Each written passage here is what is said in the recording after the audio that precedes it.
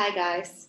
So we are in the sixth line of the 12th gene key now, which means that we have been in it for 6 days and that we're going to have the possibility to look back and feel back into the week and how it showed up for us. So the 12th gene key goes from the shadow of vanity to the gift of discrimination and the city of purity. And it's a programming partner with the 11th gene key that goes from obscurity to idealism to light. And those are also complete mirrors if we look at the trigrams, the geometry of them. And they are on opposite sides of the mandala, of course. We're going to look in more to how they interplay as well a little later. So the 12th gene key is in the individual circuitry, what we also call the creative stream in integral human design. And it gets this emotional flavor to it. And it's on the abstract side of the body graph. And as we know in the individual circuitry, it tends to be melancholic. And melancholy is also beautiful. That's why all the love songs exist, basically. And what we can see in the 12th gene key is that there is this caution it's caution with emotions, but it's kind of, it knows the 22 on the other side. So there's a channel from the throat, the 12th gene key, and the 22nd gene key, the emotional, that meet in the channel of openness. And it's like the 12th gene key knows that that is where it connects to. So it can be cautious of that. In astrology, the 12th gene key is in Gemini, and it's mutable air. So we can see that it has this tendency of moodiness. So sometimes it has the willingness, the openness to connect and to articulate emotion. It comes from the throat, right? And sometimes it's cautious. It doesn't want to go there. And it can feel this kind of standstill, almost like a freeze of not wanting to share, of not wanting to go there, of not having that openness. And in that's where we can start to see the shadow. When we don't want to go there, and we kind of want to stay a bit superficial, and we don't want to look bad or feel bad, we become kind of stuck in vanity or superficiality. We want it to look good. More than actually being true and authentic.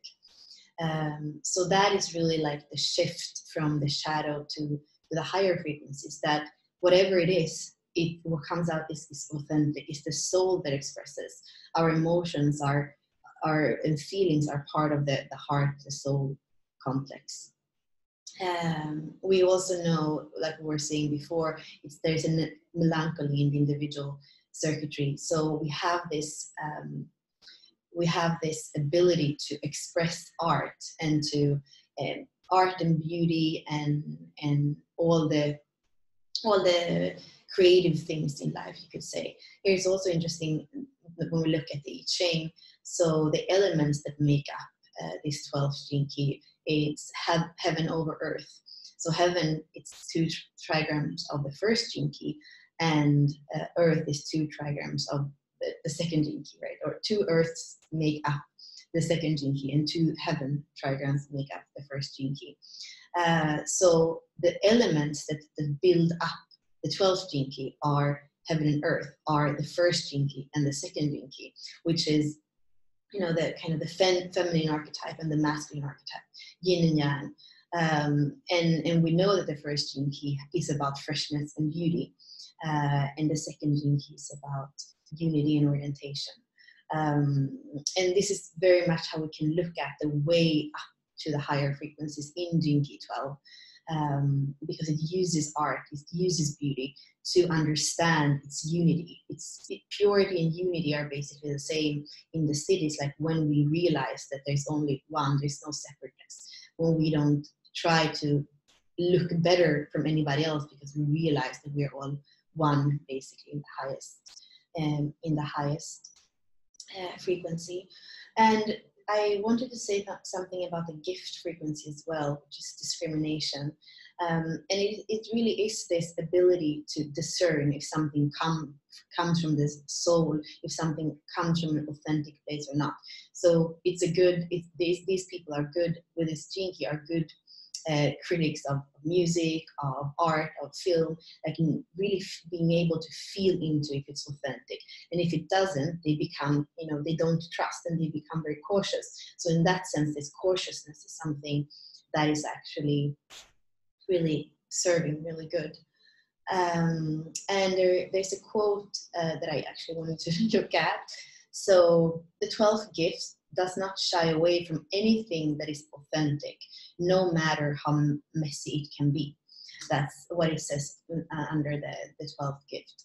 And I really kind of like this because sometimes we think that when something is authentic, it kind of looks clean in some way. And this quote here does really show us that authentic can be really messy, and emotions can be really messy, and human beings can be really messy.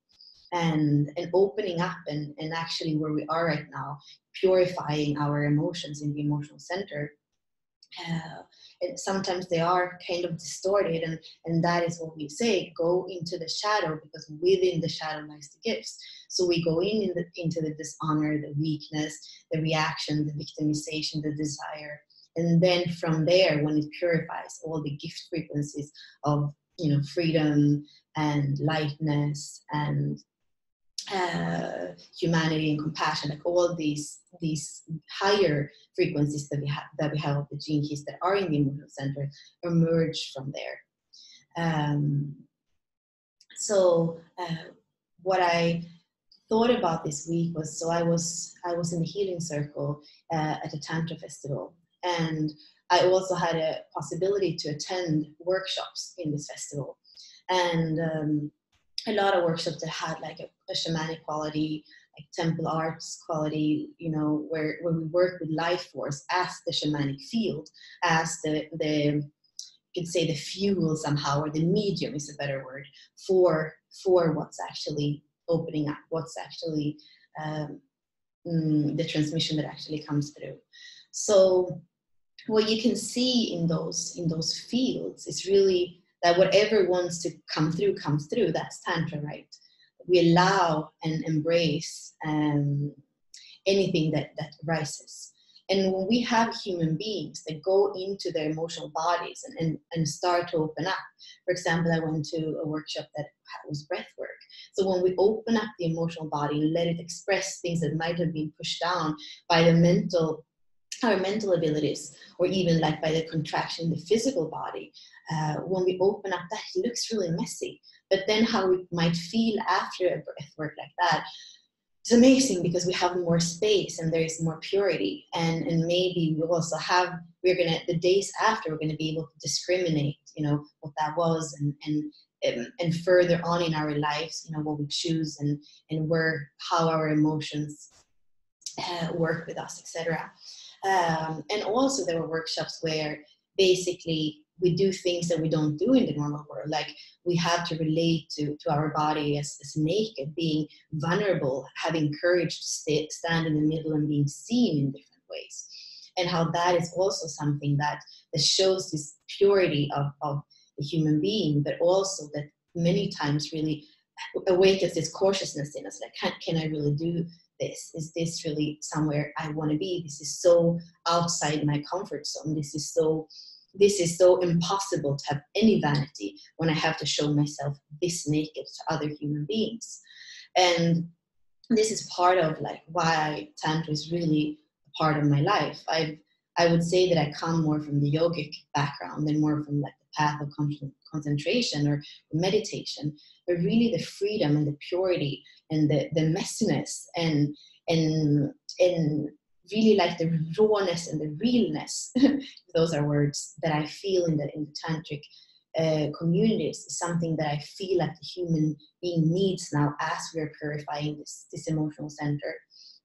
And that it takes a lot of courage, and that it's the emotional body is often kind of where things are hidden. So even when we look at the trinity of embodiment in the hologenetic profile, the SQ, the EQ, and the IQ, it's often that EQ that kind of is, it connects both to the IQ on one side. The EQ connects to the IQ and the SQ, and it's that age from 7 to 14, when we are emotionally triggered, and when we start finding ways of not having to feel, of escaping, or of going inwards, or self-sabotaging, like all the lines that we have in the EQ. And for me, in the tantric community, when it's a deeper work than sexual play, because I know that sometimes there is this misunderstanding in today's world with the neo-tantra, but I'm speaking much more of a deeper layer of actually going inwards, of actually, even like we're saying, going into the shadow and allowing them and see what comes from there, and being able to hold space for each other in that real state when anything can arise, whether it's beauty or something else. And this is what I was saying before, that the 11th jinki, the programming part, and the 12th jinki, it is sometimes the obscurity of the 11th jinki that we go back into. And from that, when we purify, when we're not afraid of anything anymore, and of this Scorpio quality, then like our ideals, like new ideals and new ideas can emerge from there. So there is a lot of aliveness in those two programming partners. So yeah, this is my contemplation for this week. Thank you, guys.